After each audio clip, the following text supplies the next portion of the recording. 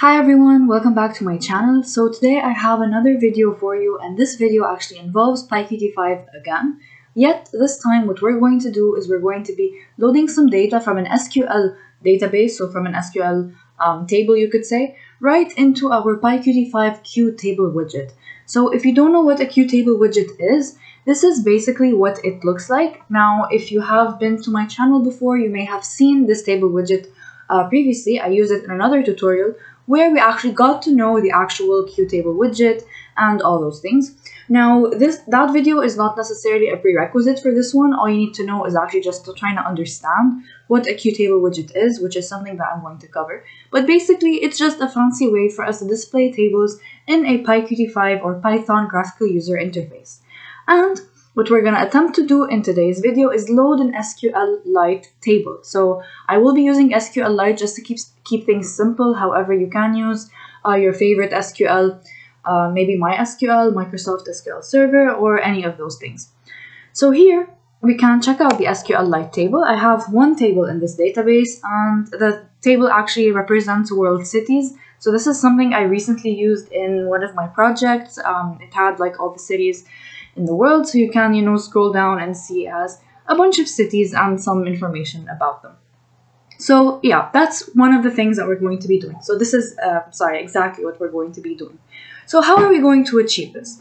So let's see, let's go back to our code and see what's going on. So here in our code, what we're going to do is we're going to set up a PyQt5 application. Now, if you're not familiar with PyQt5, I strongly encourage you to sort of maybe refresh your memory or learn a bit of basics before heading into this video. Mainly just this part about understanding how to launch a PyQt5 Q application. So even if you don't really know, I'm just going to walk you through this existing code that I have here, and then we're going to build on this code and see how we're going to add the SQLite data. So now, here we have some, standard imports. This is things that we actually need for us to be able to load our graphical user interface, to actually launch it in an application, and all those things. So the imports are pretty straightforward. You need to import your sys, you need to import the PyQt5 QTWidgets, sorry about the noise, you need to import the Q dialog, the Q application, and you need to import this line here, so this load UI function, which is something that we're going to use right here. So you create a class for your current graphical user interface. Basically, what really goes on when you use QTDesigner. So this is actually QTDesigner. QTDesigner is an external tool that you can use with PyQt5, although it's not mandatory. So what do I mean by this?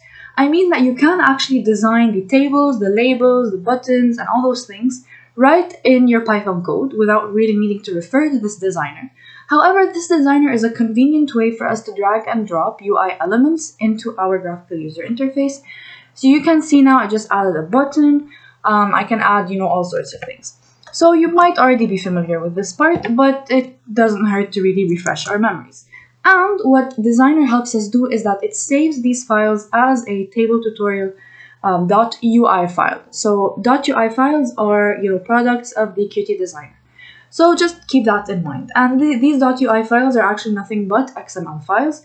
So in the description, I will have a link to the source code, and that's where you can find more information about setting these things up. You can also refer to my channel's PyQt5 tutorials playlist, where you can see different sorts of things like setting up Designer and actually using it for the first time if you're still a beginner. But without further ado, let's just go back to the tables, and I feel like we've spent enough time on PyQt5. So going back here, what we actually did is here we used the load UI function to actually load this table tutorial.ui into our current class. Now, why do we need a class? The reason that is because the class will actually contain the objects in our PyQt5 as actual variables. So we will have a self.TableWidget, which refers to this table widget right here, whose object name is table widget. Now that I have a self.TableWidget, I can perform other things to it. So one thing I actually went ahead and did is that I set the column width for the first, second, and third columns to be, let's see here, so we have 250 and 100 and 350. So these are, numbers that you set the way you like, so these are just in pixels. Now, this entire thing here, so this piece of code will actually enable us to run the application, and let's check it out. and we get an empty table with these 3 columns, and there's really nothing there either. So this bar here on the left is actually just a styled part where it's just for the looks of it, there's really nothing here. This is just a label as well. So what else do we have? So we have the other parts of the code right here. So here, what we have is the main part of the application. We create a Q application, which is what we actually use to launch this application. We create a main window, which is an object for this class that we've defined before. And then we add it to a stacked widget. So the stacked widget will actually contain all our screens. You can refer to a video I have on going through multiple screens through a click of a button or something like that. And what we're going to do, we add the main window to our stack. We may set a fixed height and a fixed width. So I just did this here for aesthetics. And then we just have to show it. Finally, all we need to do is we need to execute this application. So I hope this part is clear. For more information on it, you can refer to my more beginner videos. So now that we've actually set the columns here, so we've set the column widths, we can also do something that we actually want to set the headers. So the headers are these things here. So they are name, age, and address. This is actually because of the older tutorial. So you can find the older tutorial on my channel, and you can also find the source code for it in the same GitHub repository. So I might want to change these things. So let's see, self.tablewidget.set horizontal header labels, and you just have to pass a list to it. So here we have 3 columns, and in the SQLite we actually have a name, country, and subcountry. So this priority thing here is actually something I used for a project of mine. You can just ignore it. And yeah, we're gonna get the city. Let's call it city instead of name. Country and subcountry. So here subcountry refers to like state or something like that.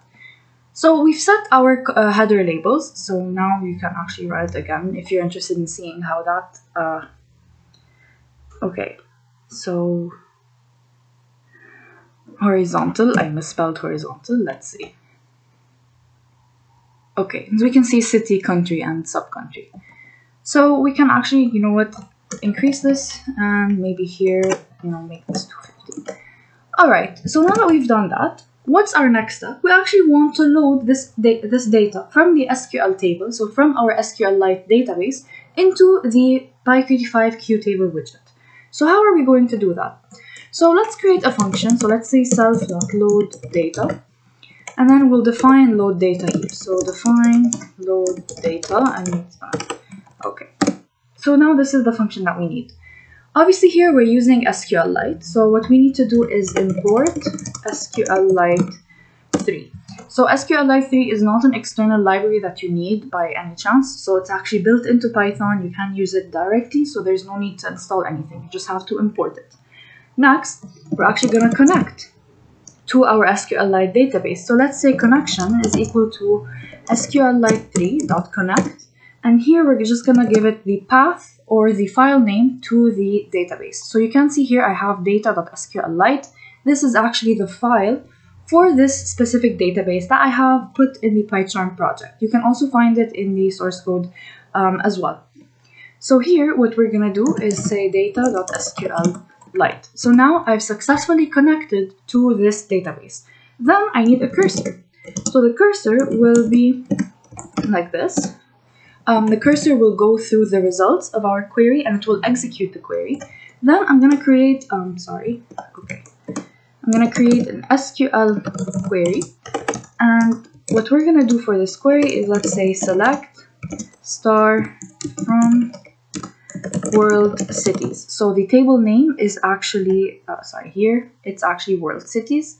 So I want to select all of them. And there's a lot of cities, so let's maybe limit this to 50. Okay. So now that we actually have our query, all we need to do is actually execute it. So let's see, how are we going to execute this query? What we need to do basically is cur.execute SQL query.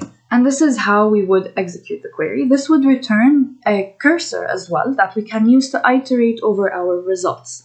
So what we're going to do is we're going to iterate over these results. So for row in this. So this is how we're going to iterate. And here is how we're going to put this stuff into the actual table. So this is how we're going to put it into the QTableWidget.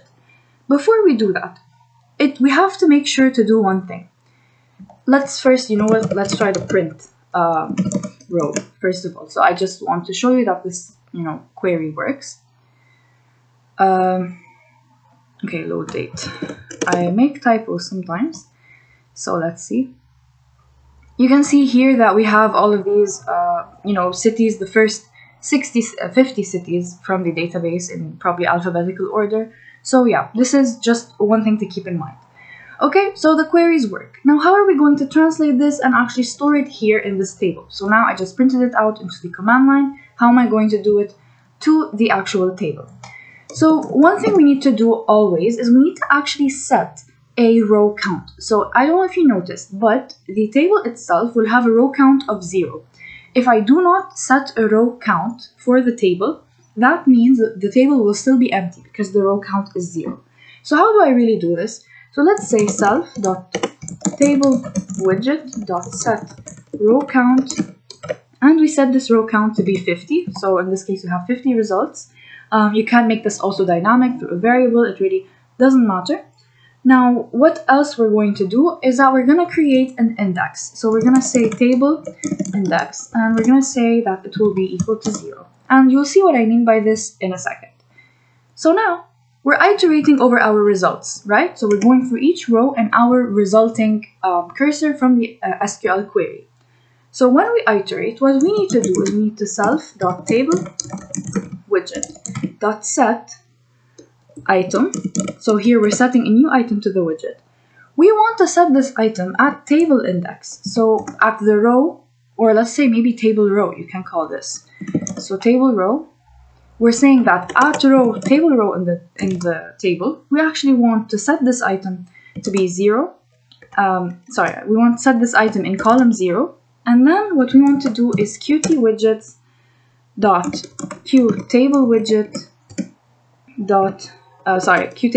item.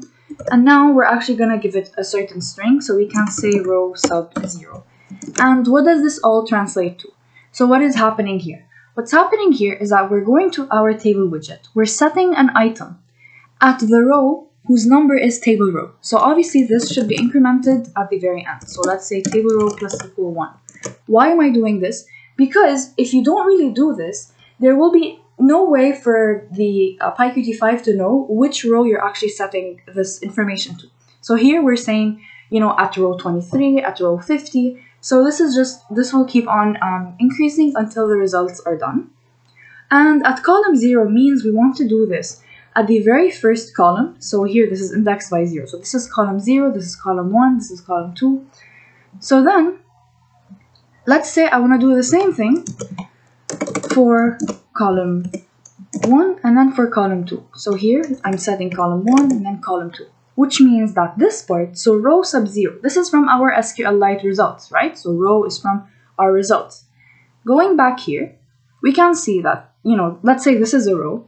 Row sub 0 is the very first part, the name of the city. Row sub 1 is the country, and row sub 2 is actually the sub-country. So going back here, we can just translate this to row sub 1 and row sub 2. So now that we have this, let's see what would be the result if we were to actually run this piece of code. And here we go. So we have city, country, sub-country, and we can see all of this information that is stored here. Obviously, you can change the amount of information. So here we actually chose 50, and we can see that, we didn't really cover a lot of space, so just a couple countries. But, you can actually, get more information from the database.